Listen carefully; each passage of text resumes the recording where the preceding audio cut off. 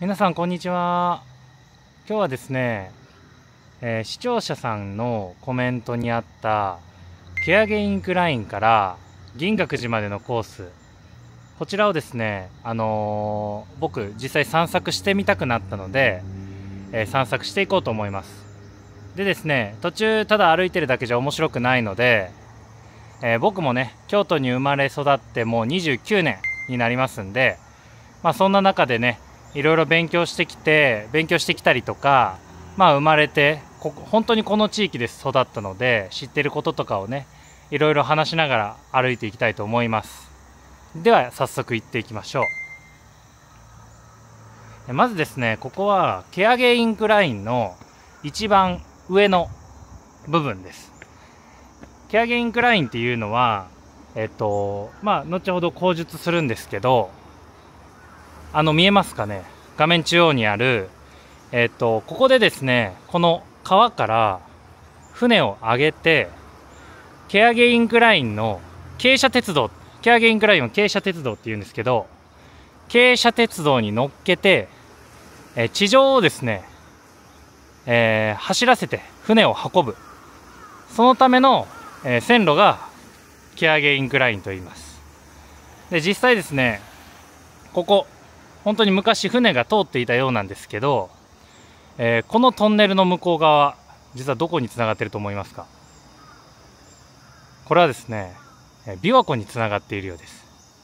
で京都はもう昔から琵琶湖の水を引いてきて、琵琶湖ってちょっと外国の方分かんないと思うんですけど、滋賀県にある、湖なんですけど、京都の隣ですね、京都の隣の滋賀県にある湖なんですけど、その湖から水を引っ張ってきてこのように流れてきてですね、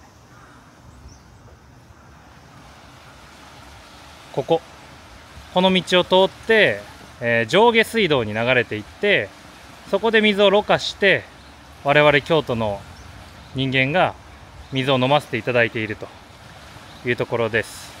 でこの滋賀県の琵琶湖から流れてきた水、この道を船が通ってくるわけなんですけど、そこの地上の部分をですね船は走らせることができないので、傾斜鉄道を作って、その傾斜鉄道に乗っけて船を昔、本当に100年ぐらい前ですかね、100年以上前なんですけど、約40年から50年ぐらいの間、この傾斜鉄道は船を運ぶために使われていました。じゃあ早速今日はケアゲインクラインの一番上の部分から、下の方まで歩いた後、いろんなコースを通ってですね、銀閣寺まで、ちょっとね長いんですけど、かなりの距離になるんですけど歩いていきたいと思います。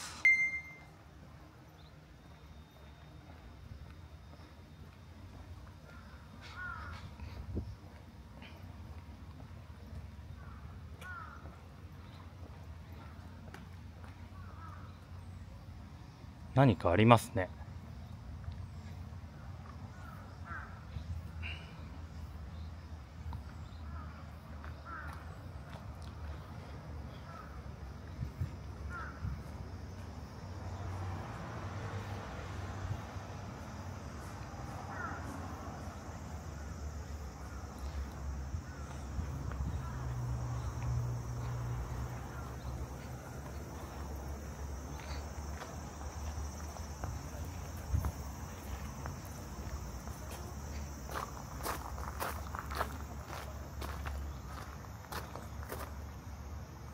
現在もレールの上に船が乗っています。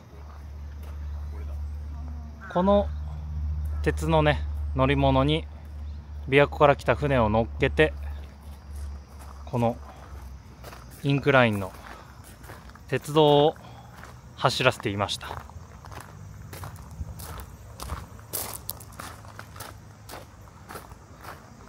本日は、8月、末何日でしたっけ、24日、8月24日なんですけど、もう真夏で、37度、もう正直こんな暑い真っ昼間に歩いてる人なんてほとんどいません。ほとんどいないんですけど、今の時期、結構ね、このケアゲインクラインは緑がすごく綺麗で、歩いていてちょっと癒されます。ですがね、37度なので、先々週なんて40度とか超えてたんですけど、こんな時にね歩いてると熱中症でね倒れちゃってもダメなんで、僕の動画を見てね皆さん癒されてくれたらなと思います。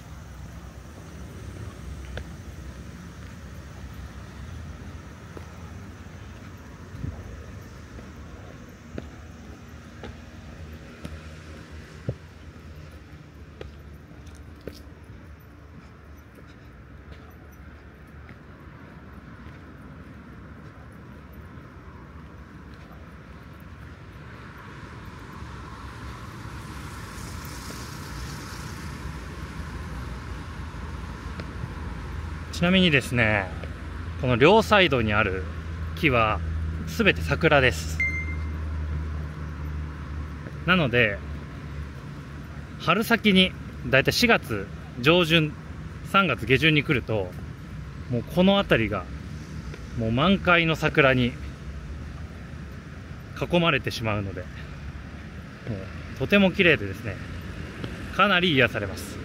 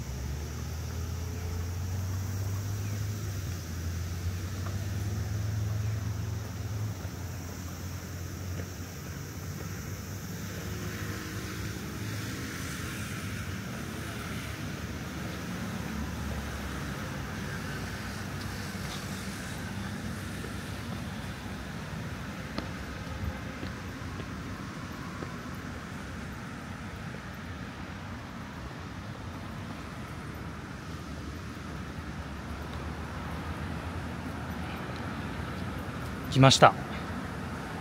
このようにですね、ケアゲインクラインは2車線、線路があって、本当にこれがもう当時のまま今も残されているんですけど、こんな感じでね、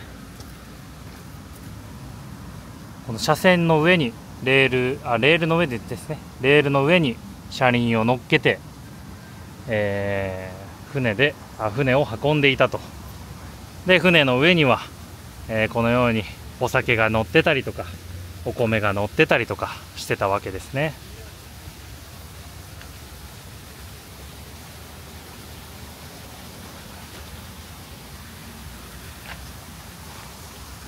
当時はこれが滋賀県から京都までの重要な物流網になっていたと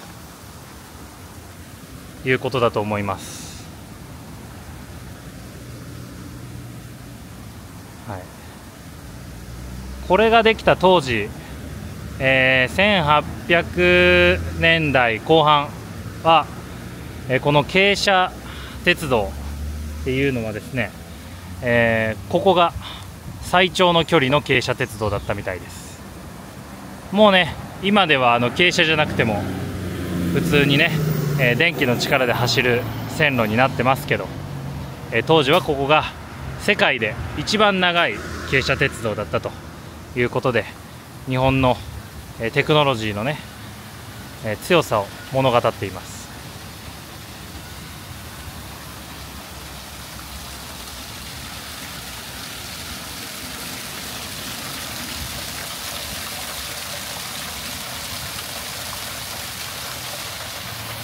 隣には川も通っています。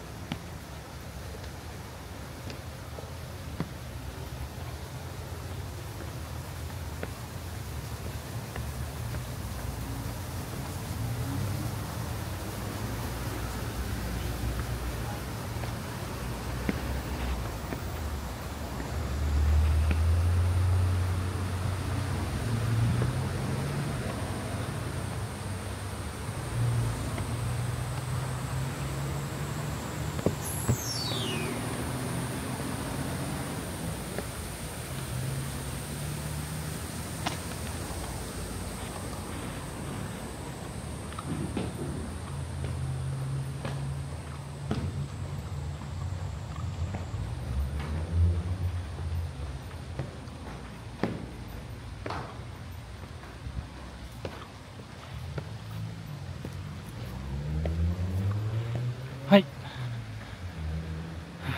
ここがケアゲインクラインの最終ポイントです。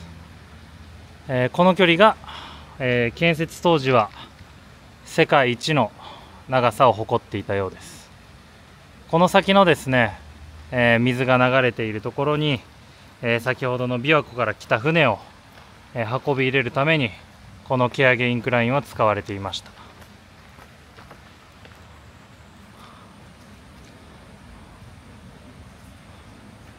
すごいですよね。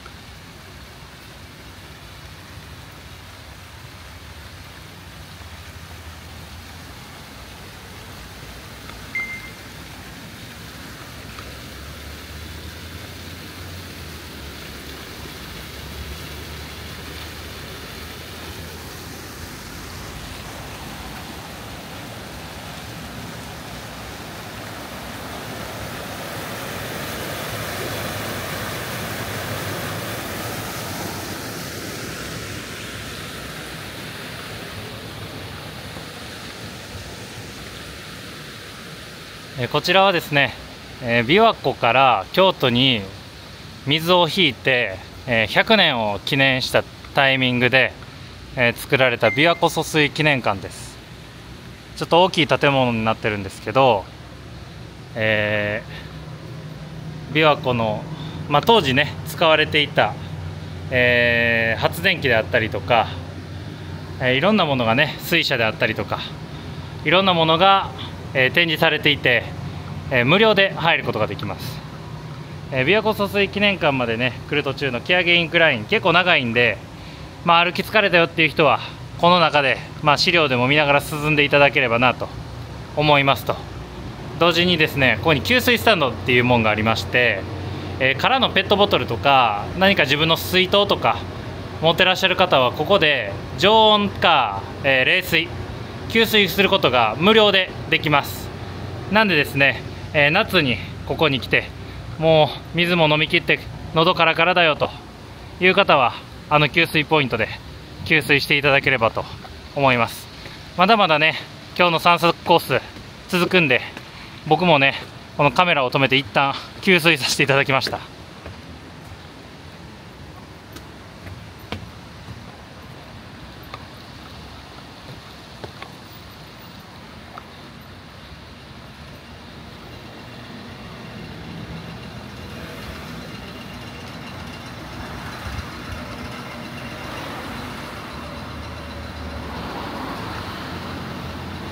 これが1階出入り口ですね。入館無料。はい、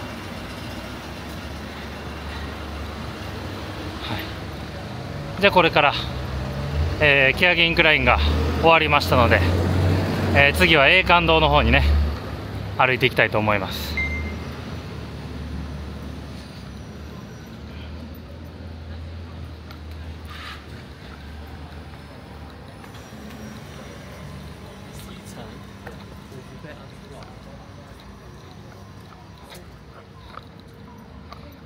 実は琵琶湖疎水記念館の隣には、京都で唯一の動物園、京都市動物園があります。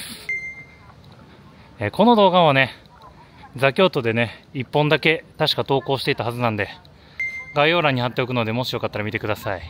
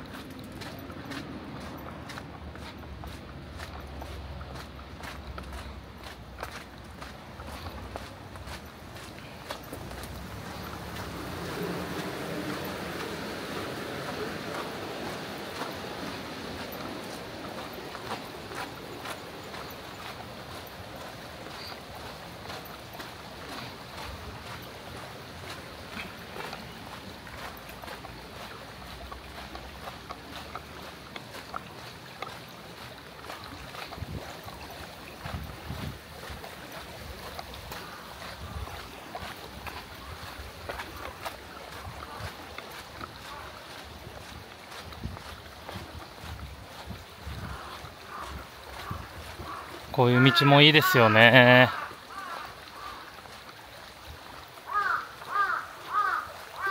緑のもみじ、これも秋になれば真っ赤になります。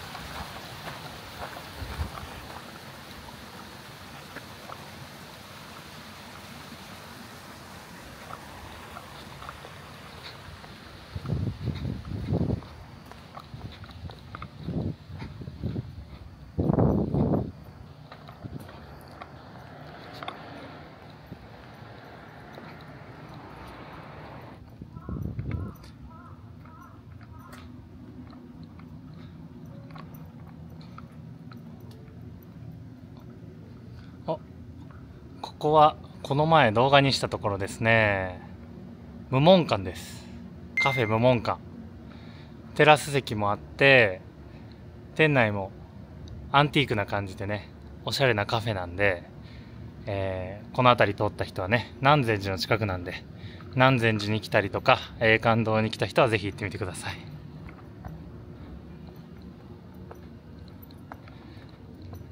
無門館の動画をね、動画概要欄に貼っておくんで、ぜひそちらもまた見てください。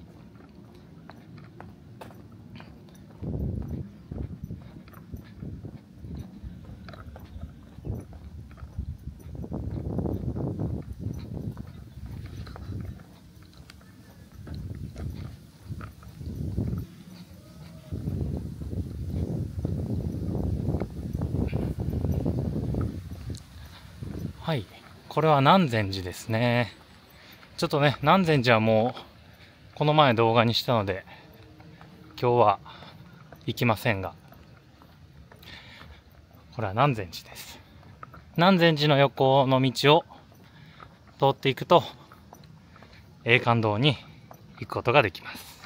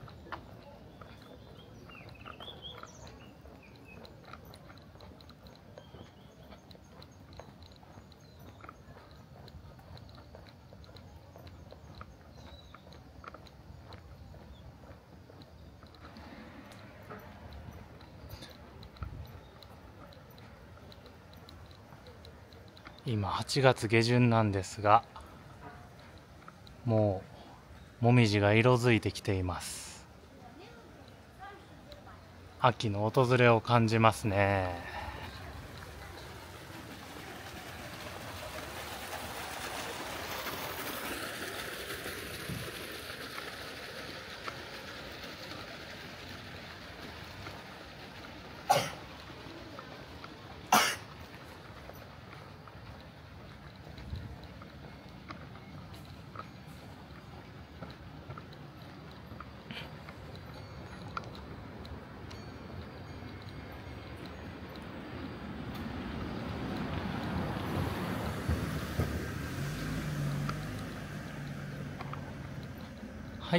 栄冠堂に到着です。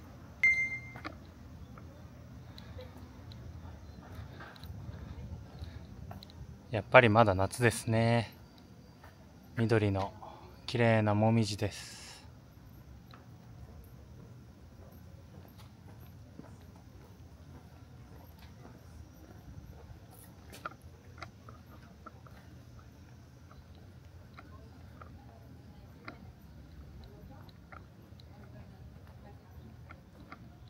今日の一言。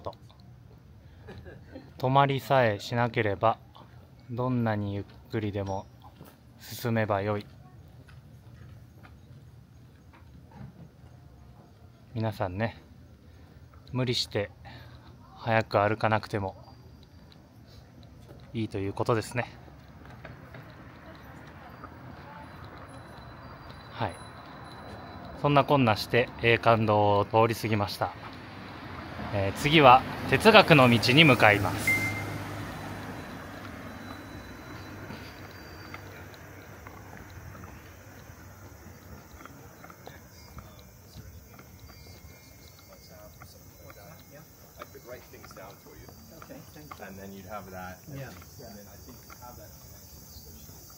あ、皆さん、栄冠堂に紅葉を見に来るときは、栄冠堂の紅葉はね、とても綺麗なんですけど、2時間ぐらい並ぶことは覚悟しておいてください。このね、これ栄冠堂の駐車場なんですけど、この栄冠堂の駐車場に長蛇の列ができます。もうめちゃくちゃ長い列が、オープン前からね、できて、だいたい本当にね、いつもね、1時間から2時間ぐらいは待たないと入れません。だからね、皆さん栄冠堂に紅葉を見に来るときは、時間に余裕を持って来てください。はい、ここからが哲学の道です。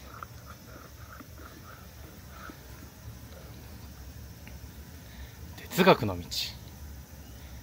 なんかね、京都大学の先生が、哲学の先生が歩いた道らしいです。ちなみにこの哲学の道の石碑の隣のこのフラワーグリーンデイズ、これ雑貨屋さんかお花屋さんかなんかなんですけど、コーヒーが飲めます、実は。でね、ここのカフェはいつも全然混んでなくて、すごいね、並ばなくても入れるんでおすすめです。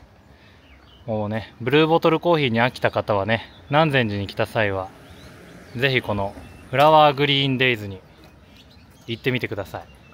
もう南禅寺付近ではもう僕のおすすめはこの無門館かフラワーグリーンデイズしかありません。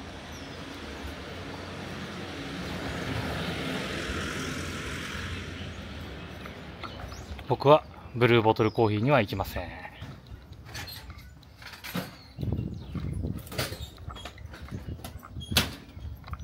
ブルーボトルコーヒーもいいんですけどね、ゆっくりできないんですよね、人も多くて。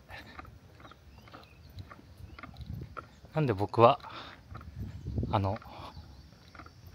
さっきのカフェか無門館しか南禅寺に行った時は来ません。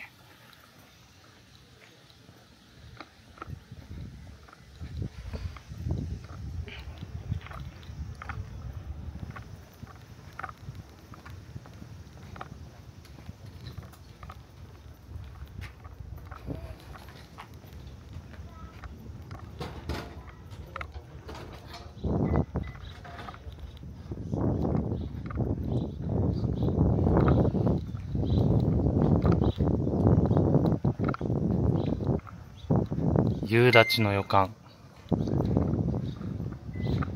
なんか空が曇ってきました。なんか嫌な予感がしますね。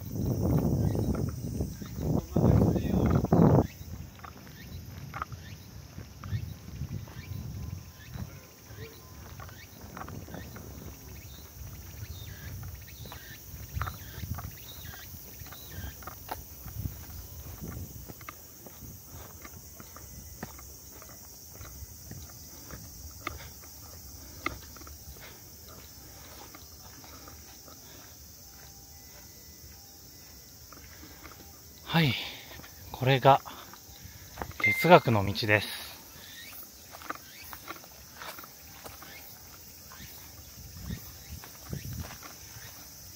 先ほどもお話ししたんですが、哲学の道は、昔ね、京都大学の哲学の先生が、なんかこの辺りで散歩しながらなんかいろいろ考えてたみたいで、で、なんかそこから哲学の道っていう名前がついたみたいです。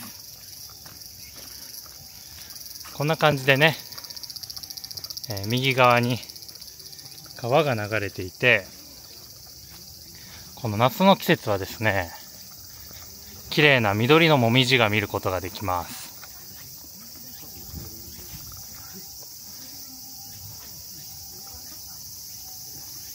綺麗ですね。あ、もう赤くなっているもみじもあります。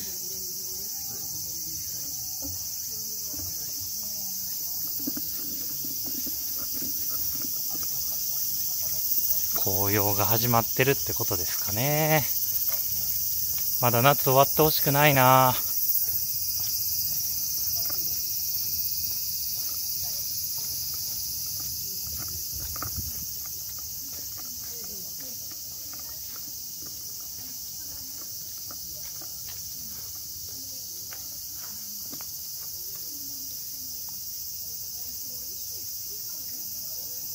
綺麗な緑のもみじ。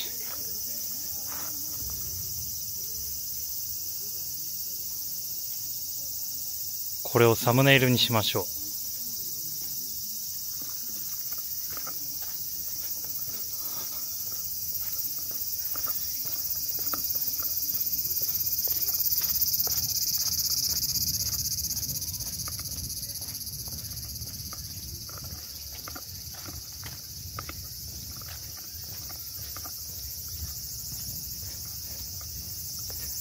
いやでも、なんか夕立が来そうな感じの雲の色になってきたんですけど、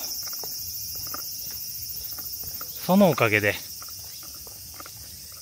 日光が当たらないんで、かなり涼しくなりました。体感温度としては。ありがたい。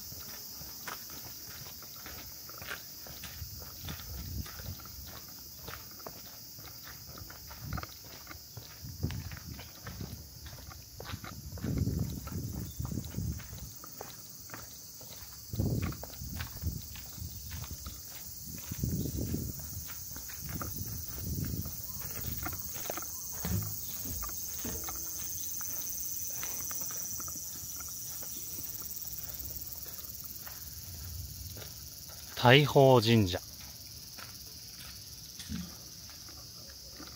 いや、大豊神社と読むみたいですね。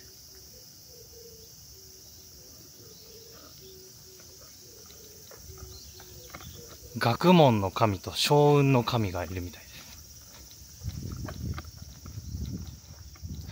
何か受験とかね、そういう勝負事の前には来てみるといいかもしれません。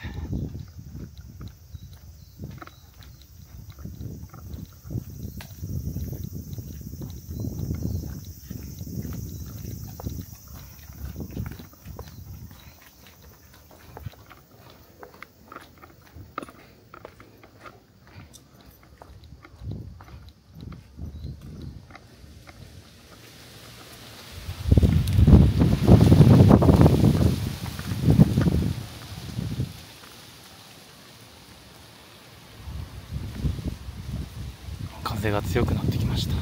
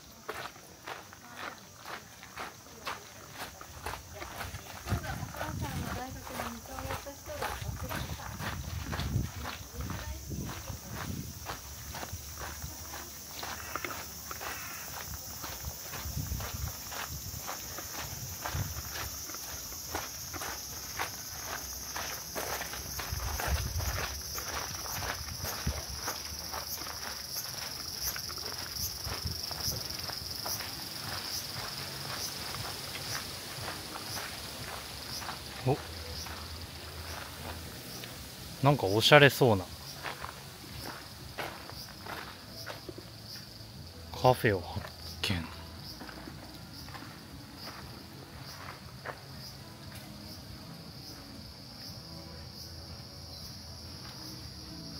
テラス席もありましたね。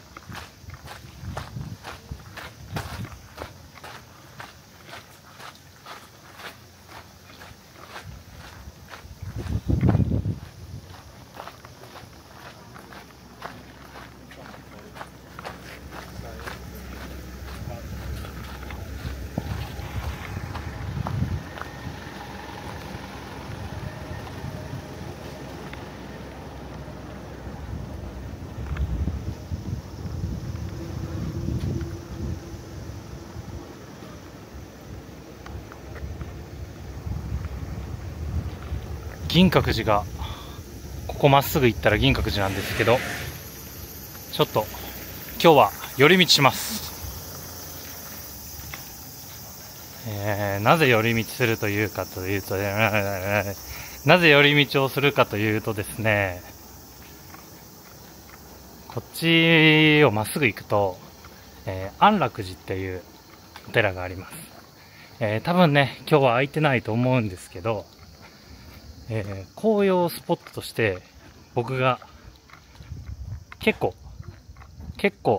もうランキングで言うと5番目までに入りそうなお寺が、小さいんですけどね、こっちにあります。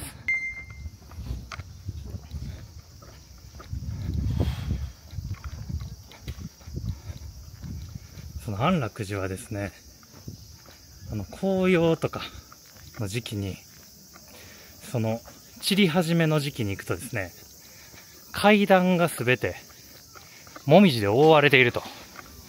ちょっとね、前まで行った時に、写真出しますけど、そのね、階段がね、もみじで覆われてる階段がね、とっても綺麗なんですよ。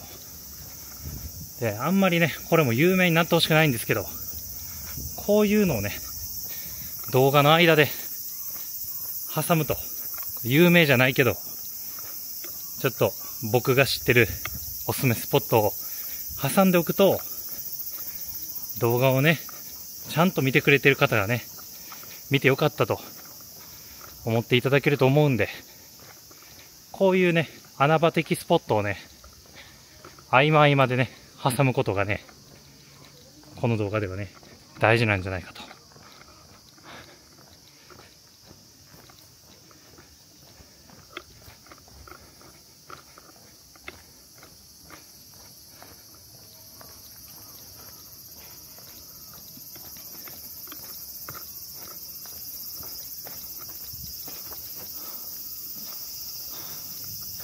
はい。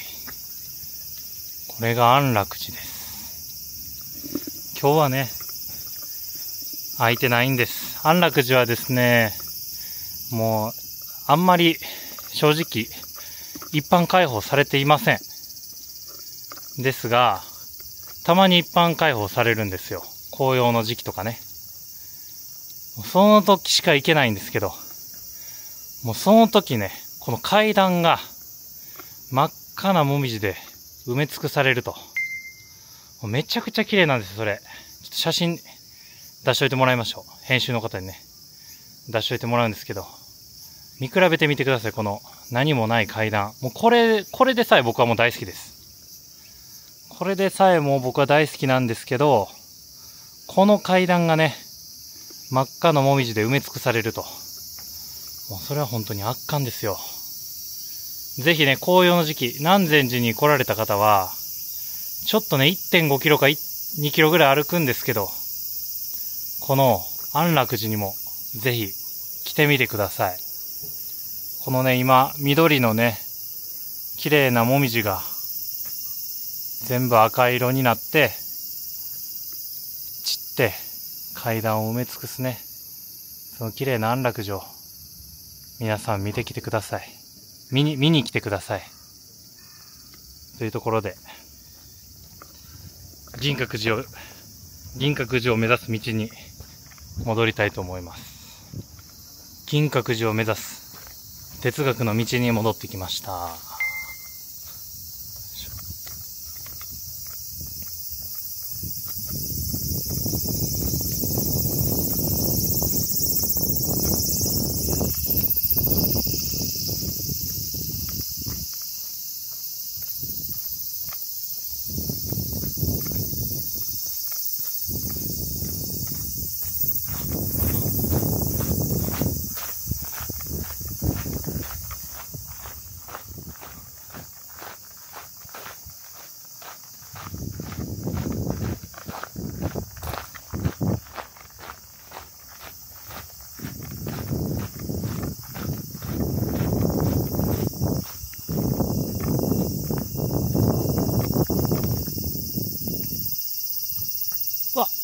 葉っぱが浮いてます。魔法です、これは。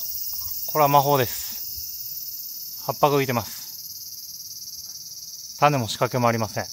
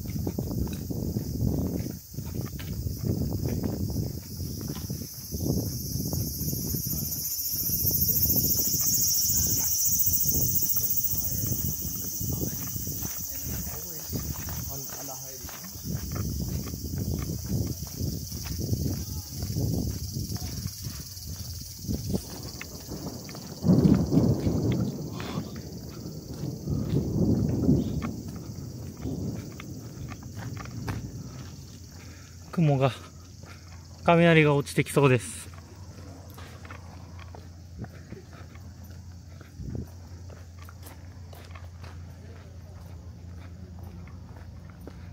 この後2本撮影行こうと思ってるのにな。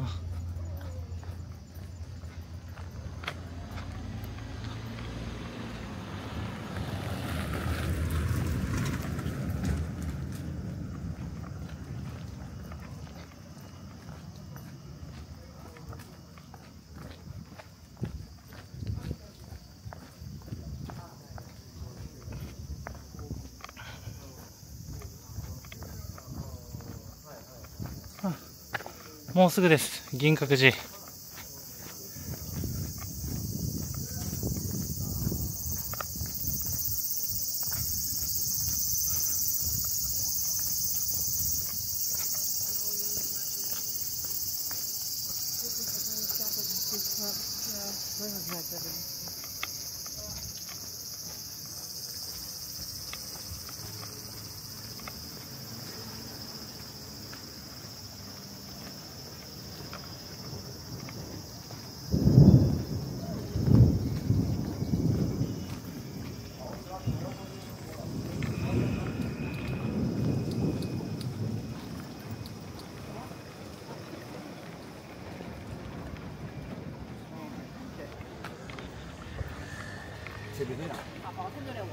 はい、銀閣寺の参道に着きました。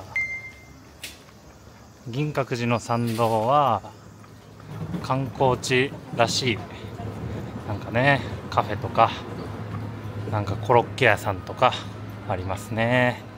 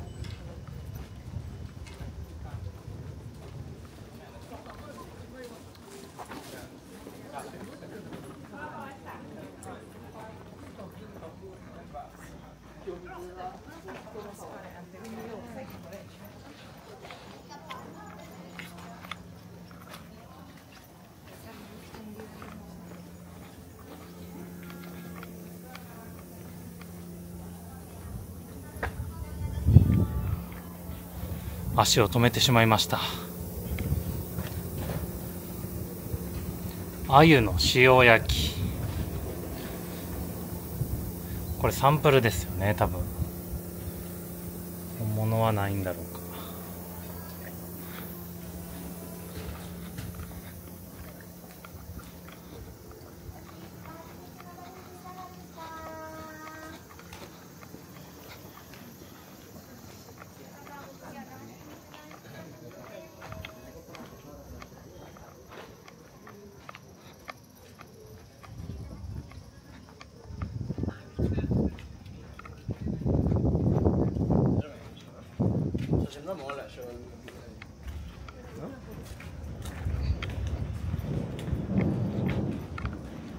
ああ、歩いたから美味しそうシュークリーム食べたくなる。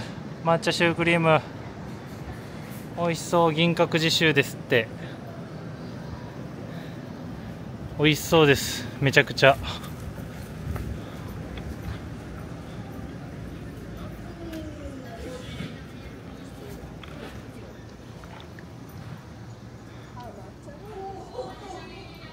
はい、銀閣寺に到着です。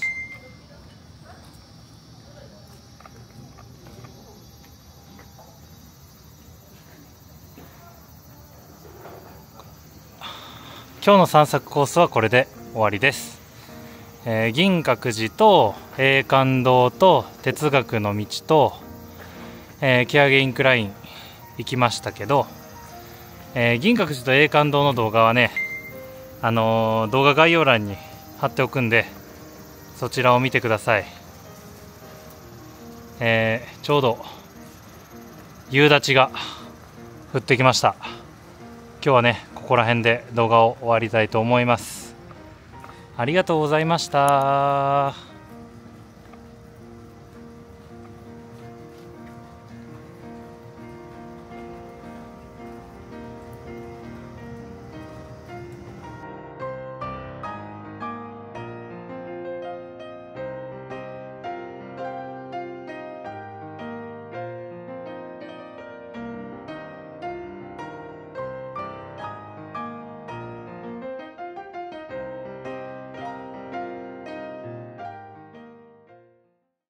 ザ・京都のスポンサーになりませんか？